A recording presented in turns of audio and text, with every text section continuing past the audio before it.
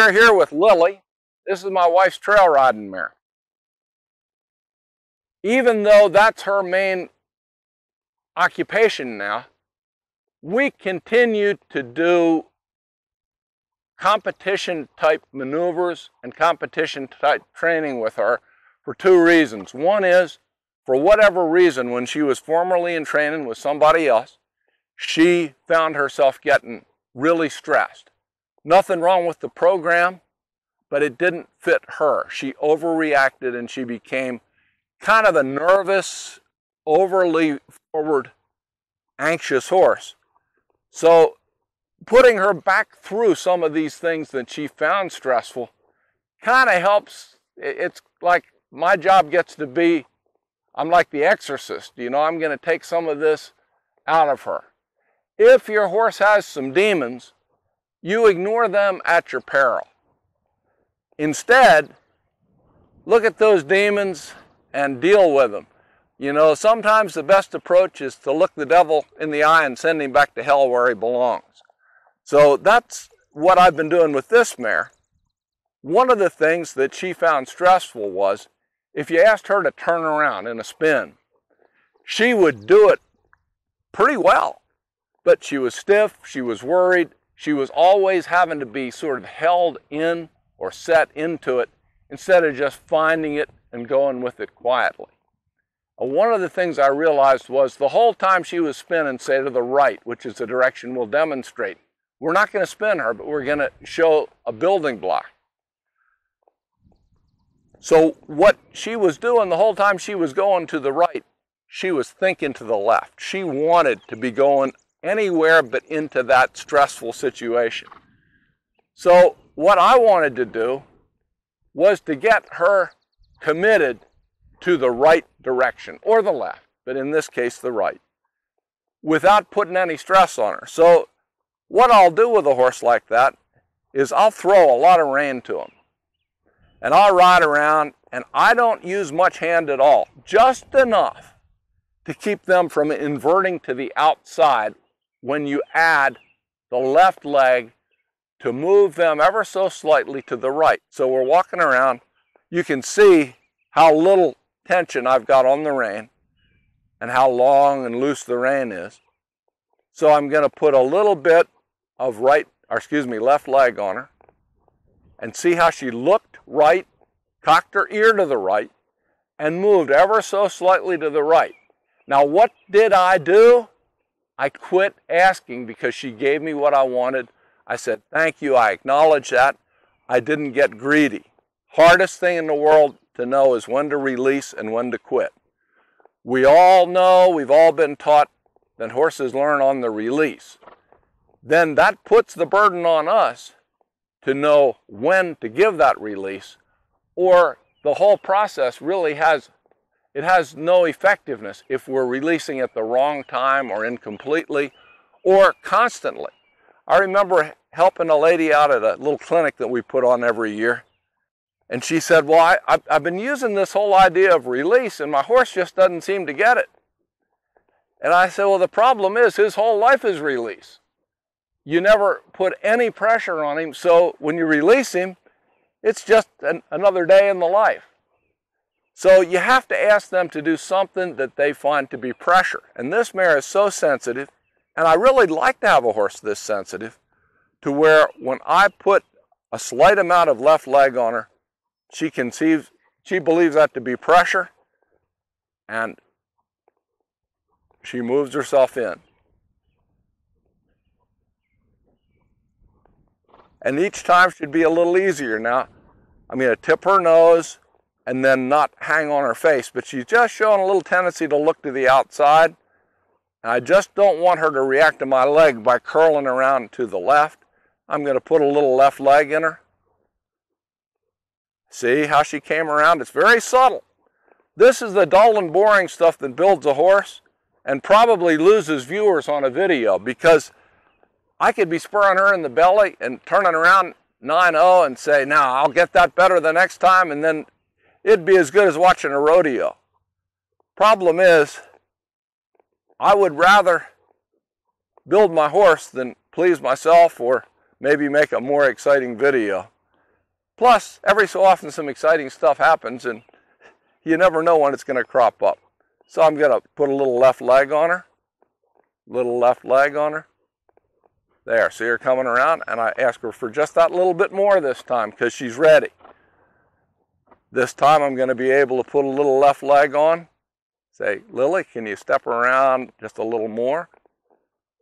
Just let's see her right ear coming back to me. A little more. There. What I'm getting, and this is so important to me, is all response and no resistance. No stress, all response, no resistance. You're getting her going right and thinking right.